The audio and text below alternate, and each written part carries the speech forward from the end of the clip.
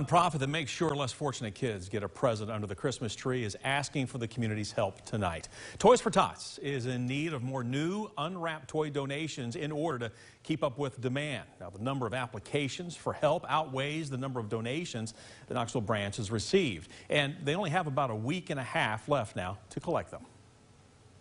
Now, because we have so many kids signed up, we are really in need of donations and toys.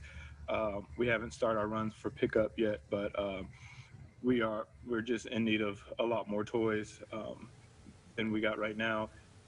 Again, Toys for Tots collects new unwrapped toys along with monetary donations to make sure every kid in our community gets to open a present Christmas morning.